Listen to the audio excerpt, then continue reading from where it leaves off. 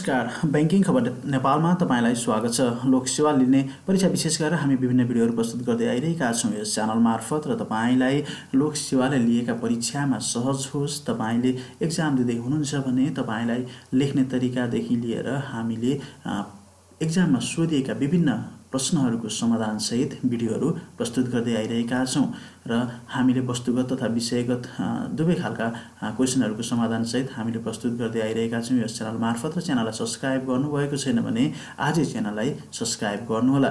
र आज हामी तपाईलाई धेरै पटक क्वेसन एक्जामहरूमा सोध्न सक्ने सम्भावना भएको र प्रत्येक वर्ष कुनै न कुनै लेभलमा चाहिँ लोकसेवाको परीक्षामा अवश्य पनि सोधिरहेको तपाईँ पनि हेर्न सक्नुहुन्छ पुराना क्वेसनहरू हैन। तपाईले हेरिराख्नु भएको छ भने पनि तपाईलाई थाहा हुन्छ हैन। बैंक तथा वित्तीय क्षेत्रका नवीनतम चुनौतीहरूका विषयमा, वर्तमान चुनौतीहरूको विषयमा चाहिँ लोकसेवा लिएको परीक्षामा प्रत्येक वर्ष सोधिएको कारण आज हामी तपाईलाई धेरै उपयोगी र तपाईले हेर्नै पर्ने हैन। हामीले यति नै हामीले प्रस्तुत गरेको सबै चाहिँ पूर्ण छ तपाईलाई भन्दैनौँ न। खोज अनुसन्धान गर्नुहोस्, नयाँ नयाँ चुनौतीहरू, नवीनतम चुनौतीहरू थप हुँदै गइरहेको अवस्था पनि छ हैन। तपाईले यसलाई परिमार्जित गर्न पनि सक्नुहुन्छ, थप गर्न सक्नुहुन्छ हैन। तर तपाईलाई धेरै उपयोगी हुनेछ, तपाईले हेर्नै पर्ने भिडियोको रूपमा हामीले आज यो भिडियोलाई चाहिँ लिएर आएका छौँ।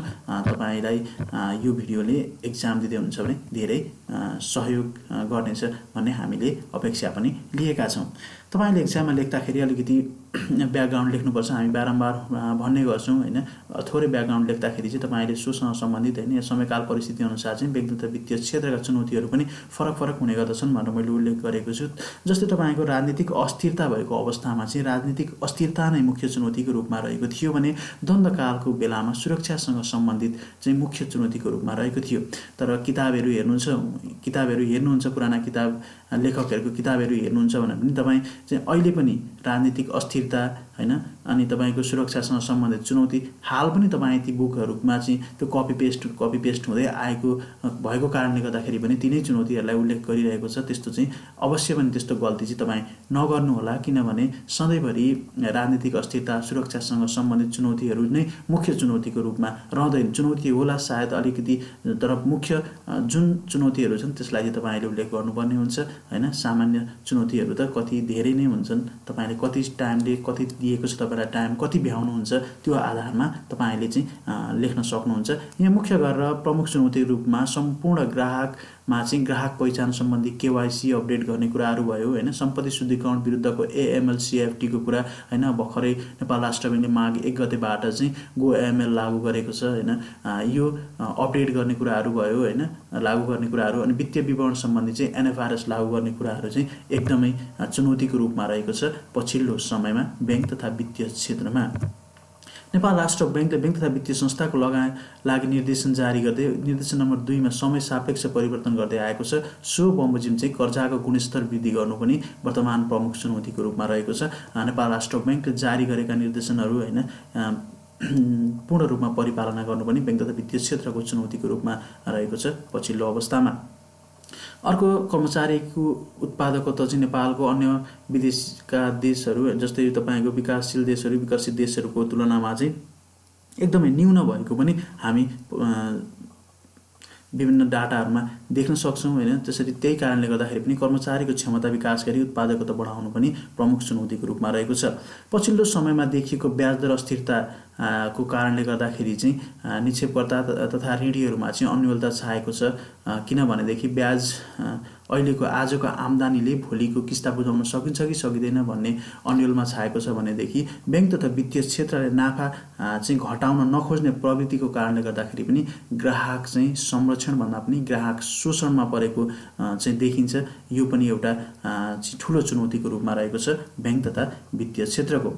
एकातिर कर्मचारीमा प्राविधिक ज्ञान न्यून हुनु र बैंक तथा वित्तीय संस्थामा नयाँ अत्याधुनिक प्रविधिको प्रयोग बढ्दै जानुले प्रविधिको आत्मसात गर्नु पनि चुनौती रहेको छ। मुख्य गरेर प्राविधिक ज्ञान भएका कर्मचारीको हैन जनशक्तिको विकास गर्नु पनि प्रमुख चुनौतीको रूपमा रहेको छ पछिल्लो अवस्थामा।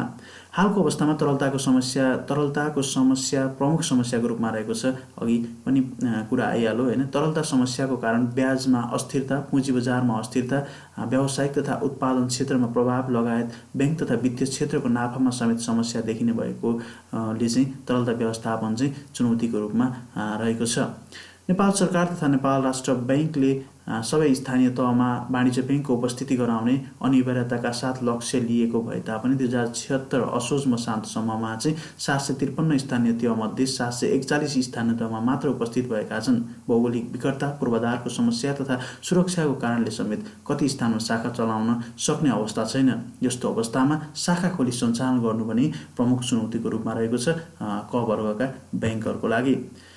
5 वर्षको औसत हेर्ने हो भने कुल राष्ट्र उत्पादनमा बचतको अंश एकदमै न्यून होइन, 10-11%, 12% मात्र रहेको छ। यस्तो अवस्थामा चाहिँ 90% उपभोगको मात्रा घटाएर चाहिँ बचत गर्ने बानीको विकास गर्नु पनि बैंक तथा वित्तीय क्षेत्रको प्रमुख चुनौतीको रूपमा रहेको छ होइन। यसमा हामी तपाईँ उल्लेख गर्न सक्नुहुन्छ वित्तीय पहुँचको अभिवृद्धि गर्नु एउटा चुनौती रहेको छ भने वित्तीय समावेशीकरणको कुरा होइन, त्यो पनि तपाईँ लेख्न सक्नुहुन्छ। ब्याङ्किङ बानीको विकास गर्नु एकदमै जस्तै अब साक्षरता कमजोर भएको क्षेत्रमा वित्तीय साक्षरता वृद्धि गर्नु यो पनि एउटा प्रमुख चुनौतीको रूपमा रहेको छ, तपाईँ उल्लेख गर्न सक्नुहुन्छ।